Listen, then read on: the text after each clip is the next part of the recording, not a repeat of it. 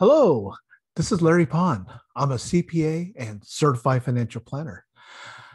Welcome. And today we're going to talk about the American Families Plan. We heard President Biden speak to a joint session of Congress and to America on Wednesday, April 28th. And he covered a lot of topics, but today we're going to focus on the tax aspects of the American Families Plan. Here's a little slide about me and my background a little bit here. I'm in my 35th tax season, and boy, it's been a real challenging tax season. Also, in an earlier video that I recorded on the American Rescue Plan, I have a link below that you can see that earlier video, because a lot of the American Family Plan builds upon the American Rescue Plan, also known as ARPA. So we're not going to repeat a lot of things that are mentioned in there, but that's worth looking at also, so you can have a more complete picture of what's going on. So here's what we're covering today. We're going to cover the tax aspects of the American Families Plan. We're not going to talk about all the other issues that President Biden talked about yesterday, but we're going to talk about just the tax aspects of it. Now, to let you know, though, this is not law yet. It has not been passed. Congress will need to write a bill and carry legislation through both houses of Congress and get a bill on President Biden's desk for him to sign. So we don't know how long it's going to take. Will it be soon? Will it be a long time? Will it get passed by the summer or the fall? We don't know. We don't know exactly. But the point of this is to get you informed so you'll know what's going on and you know what the president's talking about and what you hear on the news. So let's talk about the American Families Plan. First of all, we're going to go over the tax breaks, the Affordable Care Act premiums tax credit, the child tax credit, the child dependent care credit, and the earned income tax credit. So those are the breaks. But there are tax increases. Increase the top tax rate to 39.6%. Increase the tax on capital gains for high earners, reducing the step-up of basis in death, change taxation of carried interest, cut into the rule for like-kind exchanges, make the excess business loss rules permanent, and lose the loopholes on the 3.8% net investment income tax. And we'll close with some pending legislation that actually has been introduced in Congress. So let's first of all talk about the Affordable Care Act, also known as Obamacare. So what the American Families Plan does is extends the expanded Affordable Care Act premiums tax credits that was brought in by ARPA, the American Rescue Plan. So what ARPA did was expanded the Section 36B premium credit that's available to many persons who are enrolled in an exchange purchase qualified healthcare plan. So in California, that's known as Covered California. So this would apply if you have Covered California. What this does is it reduces the health plan premiums and also expands the eligibility to people of income of more than 400% of the poverty line. Before that, if your income was over 400% of the poverty line, boom, you didn't get the premium tax credit at all. Or if you took a subsidy, you had to pay it back. And what ARPA did was this applies to 21 and 22. What the American Family Plan is to make this expansion permanent. Now for 2020, if you took advantage of the subsidies for the Affordable Care Act and your income turned out to be too high, normally you would have to pay it back. But for 2020, the requirement to pay back those subsidies have been waived. Now, if you filed your tax return before the law changed, the IRS is supposed to refund that to you sometime in May of 2021. So keep an eye out for that. But you'll need to look at your tax return to reconcile the numbers to see if they refunded the correct amount. So for 2020 tax return, if you had to pay back a subsidy or pay back the premium tax credit, you didn't have to. Now for 21 and 22, we're not sure about that. That's not mentioned here at all. So we'll have to stay tuned to see if that will continue for 21 and 22 in terms of having to repay any subsidies. Okay, the American Families Plan also extends the child tax credit increases that was introduced in ARPA through 2025 and make the child tax credit permanently fully refundable. So what ARPA did was expand the child tax credit from $2,000 per child to $3,000 per child.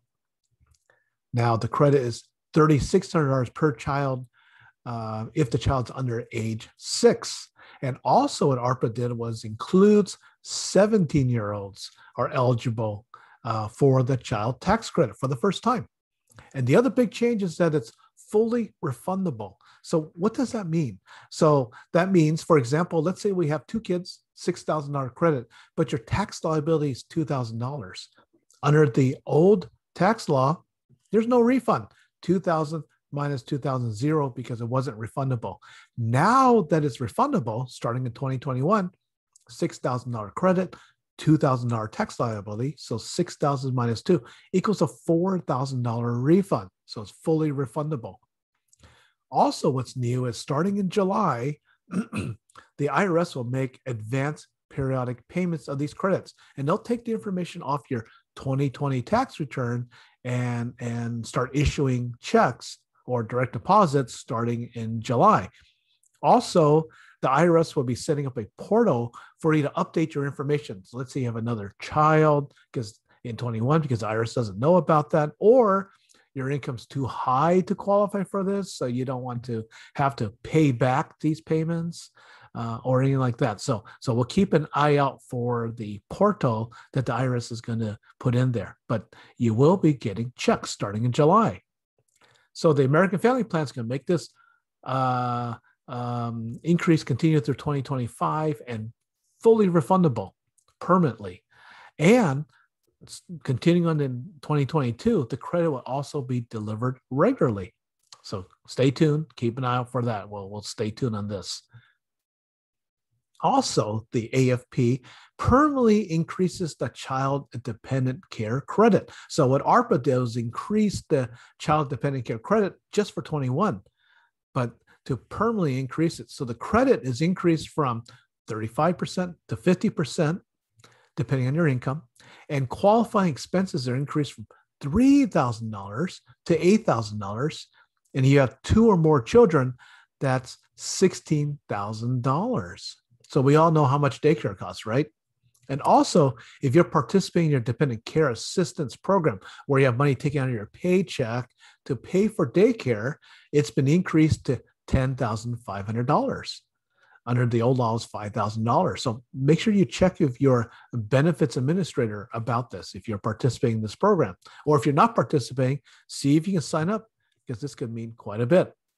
Now, what President Biden wants to do is also that you will pay no more than 7% of your income on child care if you have children under 5 years old. So I assume this will be done through the tax return. That's my assumption. We'll see how that's going to be implemented, but that's one of the goals here on childcare. If we have childcare, we can work. That's all good, right? Also, to make the expansion of the earned income tax credit to childless workers permanent. So ARPA introduced it for 2021, but to make it permanent. And what it does is it basically triples the amount of the earned income tax credit for childless workers. So again, another way of putting money in people's pockets. Now, those are the breaks. Let's talk about the tax increases. So number one is increase the individual top tax rate to 39.6%, which is the rate we had before the 2017 Tax Cuts and Jobs Act was enacted, because currently the top tax rate is 37%. So bring back the 39.6% for people with income over $1 million. And the government says that only applies to the top 1% of people. So that's what they're saying. Also, the other tax increases increase the tax on capital gains for high earners. So if your household is making over $1 million, which the government says is only the top 0.3% of all households, you'll be paying capital gains at 39.6%, the same rate on all your other income. So what this basically does is it equalizes the rate paid on investment returns and wages. There's some debate that why are people earning wages paying less tax than those just getting income from investments? So this was known as the Buffett rule, because Warren Buffett noticed that his tax rate was lower than his secretaries. So that's why it's called the Buffett rule. And many politicians have been trying to implement the Buffett rule for over a decade now. Now, if you add the 3.8% surcharge, the net investment income tax, the combined top rate is now 43.4%. If you add state taxes to that, that's going to bring you up to more than 50% if your income's over $1 million. What's the current law? The current law on capital gains rate is at 0, 15, or 20%, depending on your income. So most people are paying capital gains at 15%. So what does this mean for tax planning? You might want to take a look at your portfolio. We might want to take advantage of lower capital gains rates while we can before the tax rates go up. So it's something to look at in your portfolio. Last year, many people took significant amounts of capital gains because they were concerned about where the tax rates are going to go. So we saw that happen in 2020 quite a bit. So we shall see what this means. The other major tax increase could be reducing the step up in basis at the death for some taxpayers. So what's a step up in basis? So a step up in basis is when someone passes away, the property's basis gets stepped up. So for example, let's say you inherit a piece of property from your grandmother. She paid $100,000 to it, and that's her cost basis, $100,000, but it's worth $1 million. So under the current law, there's a step up in basis. It was worth $1 million when she died. You inherited it at $1 million, and you turn around and sold it. So $1 million minus $1 million is 0 capital gains tax. Now, if we eliminate the step up in basis, then that might not be possible. So the proposal is that the first $1 million is tax-free, so anything over $1 million is taxable. If it's principal residence real estate, it could be $2.5 million per couple. So we'll see what the details of this works out to be.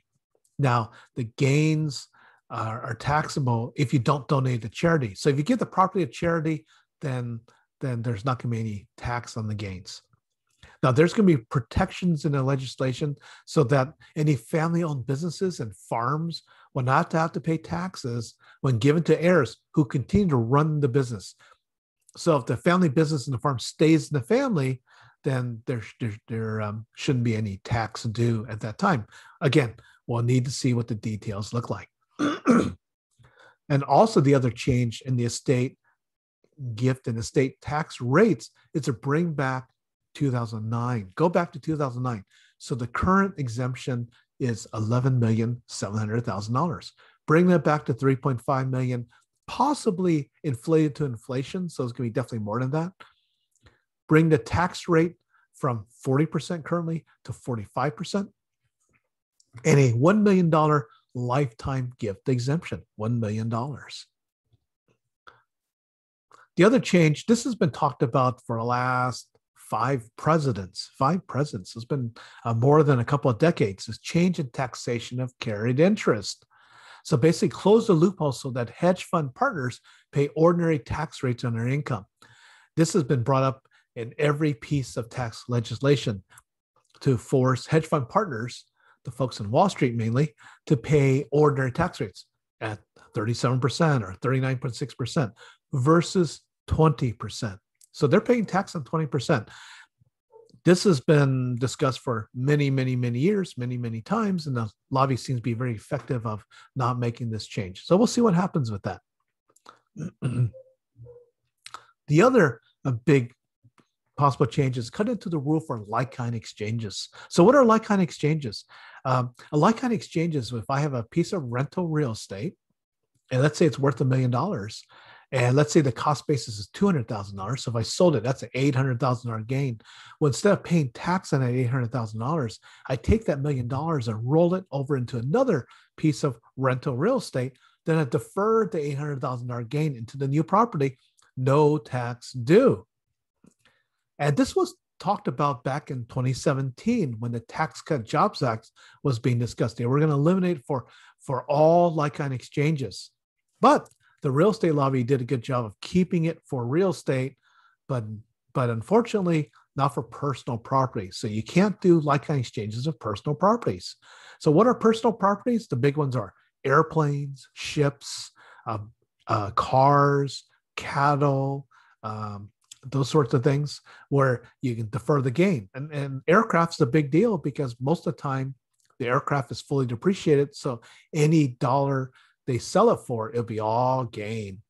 So currently, only real estate qualifies for like-kind exchanges. There's a little bit of provision here. So if your gain is less than $500,000, you can still take advantage of this rule. So we'll see if this number changes or not. This will be very interesting. You can expect the National Association of Realtors are opposed to this, and many real estate operators are opposed to this. So we'll see what happens with that. What are other tax increases possibly? Make the excess business loss rules permanent. Currently, they expire in 2026. So if you have excess business losses, those are disallowed. Increase the corporate tax rate from 21% to 28%. The top corporate used to be 35%. So many people complain that makes the United States not competitive with other countries. And actually, 28% is the average corporate rate around the world. But there's a possibility of being negotiated down to 25% because if you add state taxes to it, it brings it up to 28% at least. So we'll see how that works out. The big discussion in the tax world right now is the global minimum tax rate. So set the global minimum tax for U.S. multinationals at 21% based on book income, not taxable income, because there's a big difference with book income. A company might show a lot of profits, but because of tax breaks and all that, they might not show very much in taxable income. Eliminate incentives to relocate overseas, prevent U.S. corporations from inverting, or locate in a tax haven. So that's some discussions we had from the past. Close loopholes on the 3.8% net investment income tax. And so I'm going to quote from the fact sheet here. Application of this provision is inconsistent across taxpayers due to holes in the law. It would apply to taxes consistently to those making over $400,000.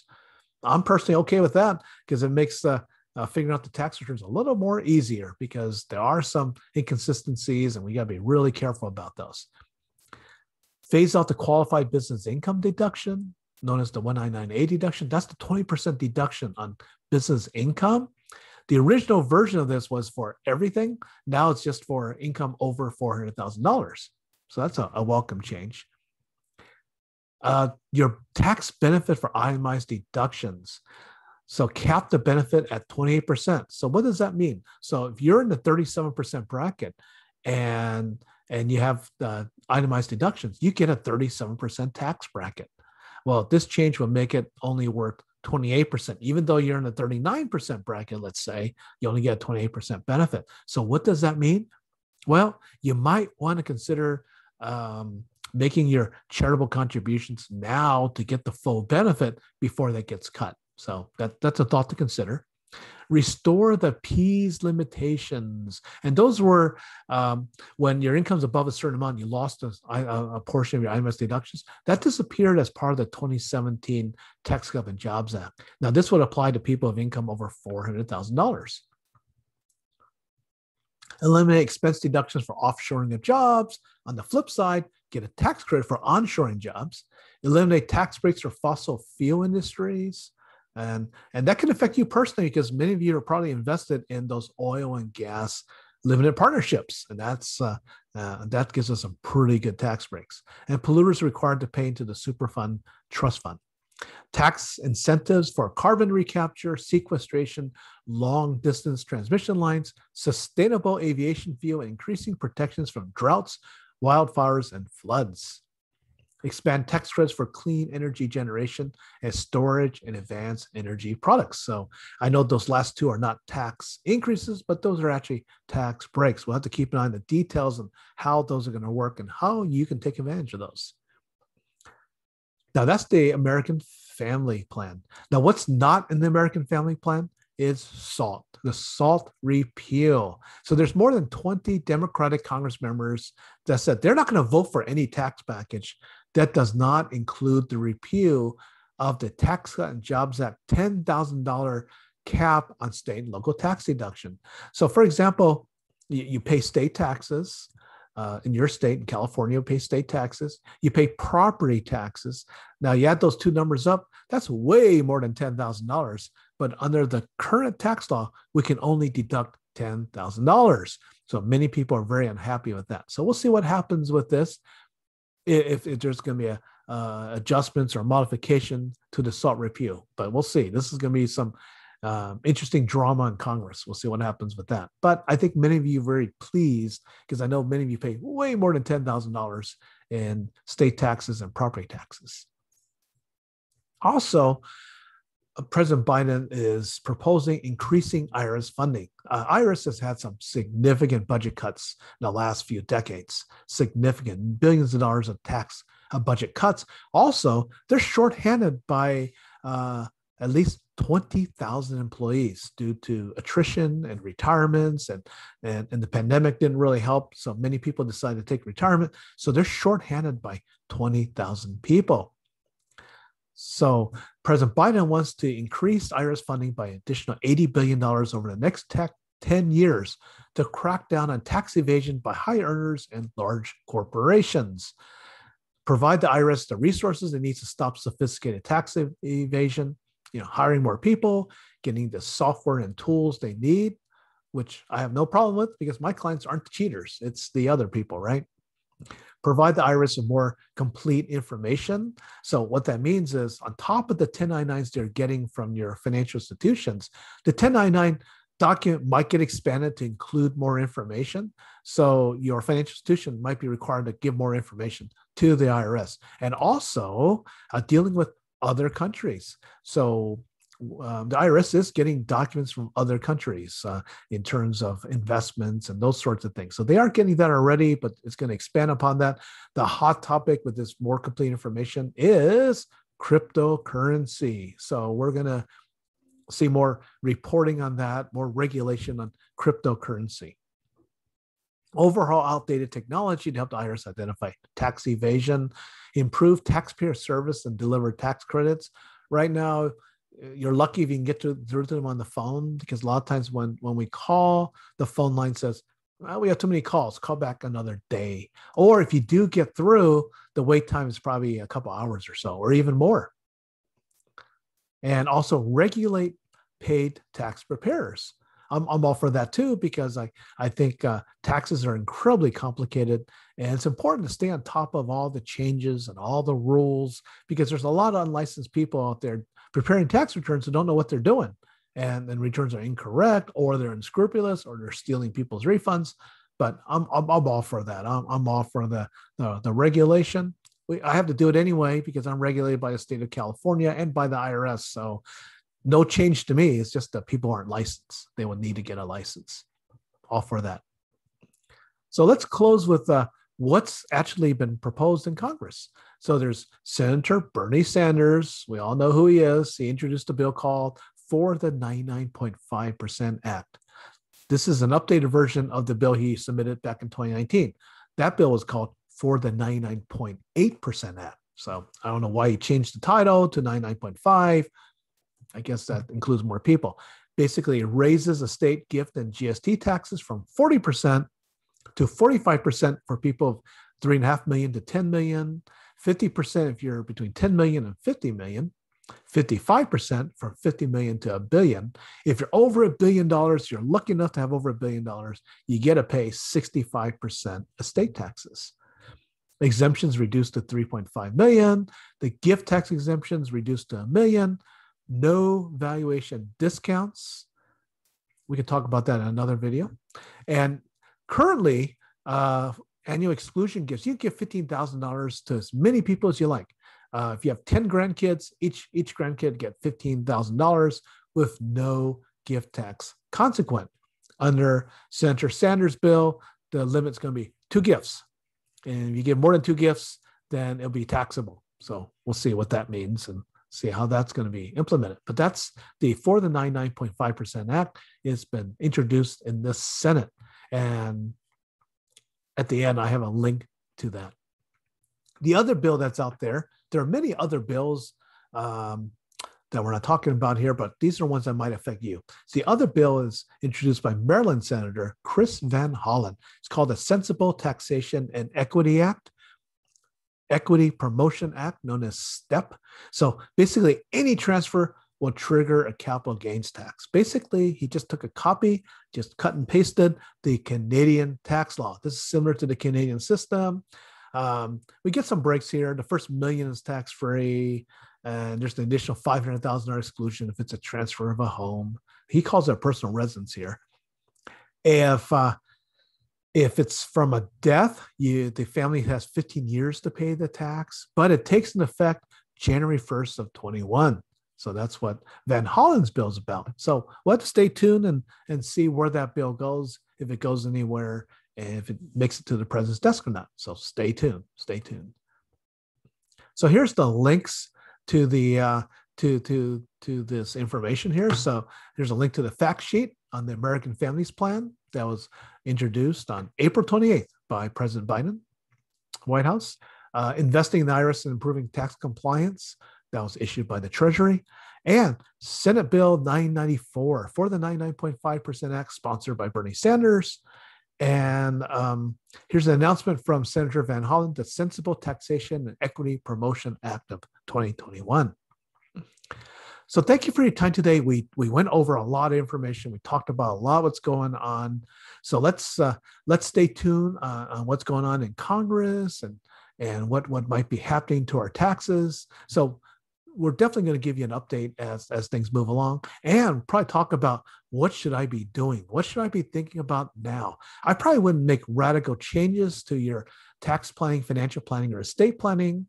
I wouldn't do that right now, but it depends on your situation. We might recommend some changes. If you're charitably minded, you might want to consider taking advantage of that. You have a lot of capital gains. You might want to review your capital gains exposure and what that might be. Might want to take advantage of lower capital gains rates now. So those are two notable things that can happen. So we'll have to review the properties to see what's going on, and then we'll take a step from there. So thank you for your time, and I appreciate you listening. If you have any suggestions for more topics, let me know.